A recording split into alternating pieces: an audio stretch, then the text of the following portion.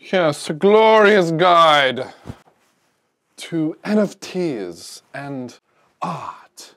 Look, NFTs are hot right now. NFTs, also known as ERC 721s, are a token standard that was created on the Ethereum platform. Now, if 2020 was the year of DeFi, it's feeling like 2021 is going to be the year of NFTs. NFT stands for Non-Fungible Token and is a token standard similar to the ERC20. Again, ERC20 is like Link, Aave, Maker, all those goodies that are found on the Ethereum chain. An NFT, or a non-fungible token, is a token that is non-fungible. This means that they are starkly unique from each other, and one token isn't interchangeable with any other token of its class. A good way to think about it is $1 is interchangeable with any other dollar. $1 is going to have the same value of another dollar. Those are fungible tokens. That's like ERC20s. One link is always going to be equivalent to one other link. By contrast is going to be NFTs. Those of you nerds out there would know, like a Pokemon would be a good example of an NFT.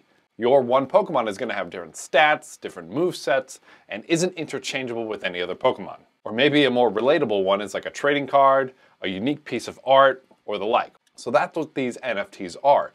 They are non-fungible, non-interchangeable tokens that, for the moment, are best represented or thought about as digital pieces of art that are incorruptible and have a permanent history of who's owned them, who's deployed them, etc. Now, like I said, NFTs are just a token standard, so you can actually make them do much more than just be art. You can give them stats, you can make them battle, you can do really unique things with them, you can do pretty much whatever you want with them, but right now the easiest way to think about it, and the most popular way to think about it, is by calling them art. Art. Art.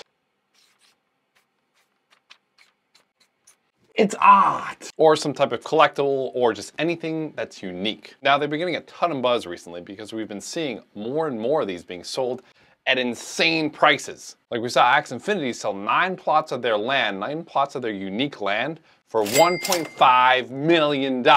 We also saw the original creator of the Nyan cat, you know this cat,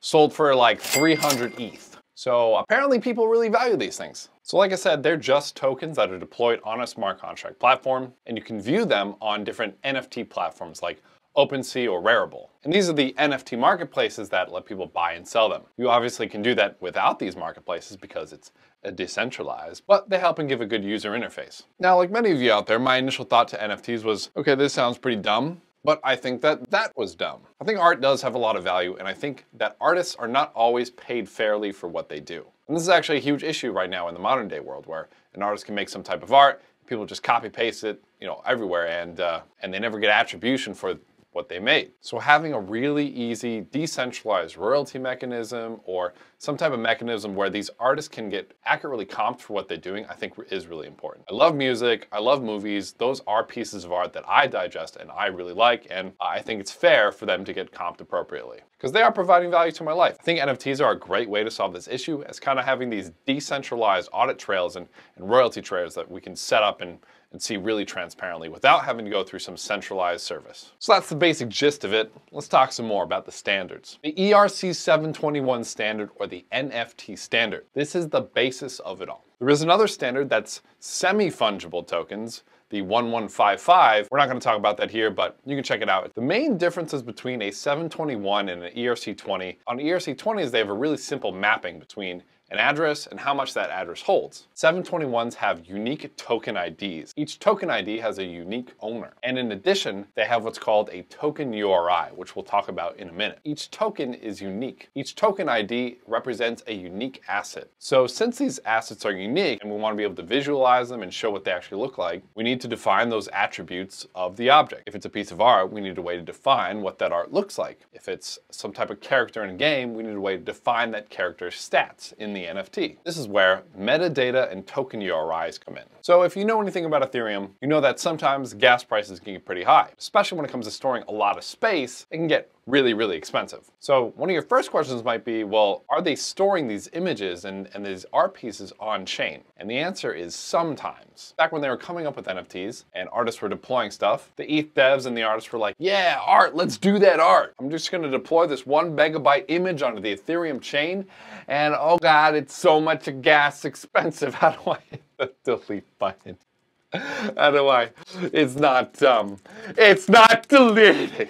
And they realized that if they put all this art on chain, it was going to be incredibly expensive. So to get around this, what they did is they put in the standard what's called a token URI. This is a universally unique indicator of what that asset or what that token looks like and what the attributes of that token are. And you can use something like a centralized API or IPFS to actually get that token URI. Typical token URI has to return something in this format like this, where it has the name, the image location, the description, and then any attributes below. Now, if you're like me, your first question would probably be, we pull from a single source. Seems pretty centralized. This is a current limitation of the NFT ecosystem. There is often this talk of on-chain metadata versus off-chain metadata. Because it is so much easier and cheaper to store all your metadata off-chain, a lot of people will use something like IPFS that is decentralized, but does take a little bit of centrality to keep persisting, but they can also use their own centralized API. However, obviously, if that goes down, then you lose your image, you lose everything associated with your NFT. Because of this, most NFT marketplaces actually can't and won't read off on-chain attributes or on-chain metadata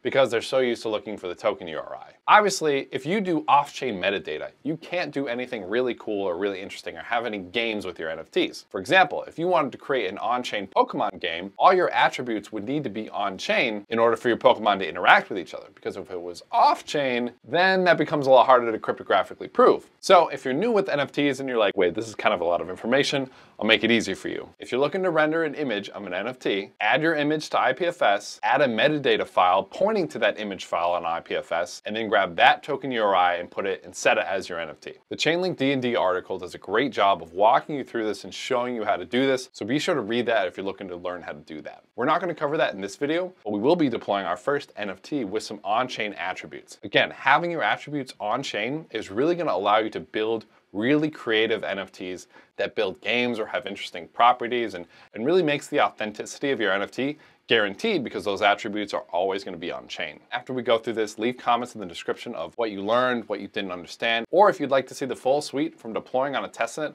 all the way up to rendering it on an NFT platform like OpenSea, like what we did with the D&D blog, let me know in the description and we'll do that. But for now, let's jump into the code. So after recording and editing this, I realized that it was over a half an hour long, so we're actually going to split it up into 3 videos. First video, which goes through all the conceptual stuff, what an NFT is. In the next video that you should go to right after this is going to show you deploying a really simple NFT, a really simple non-fungible token. And then the third video is going to be deploying a sick NFT. We're talking puppies. So head on over to that video, and I'll see you there.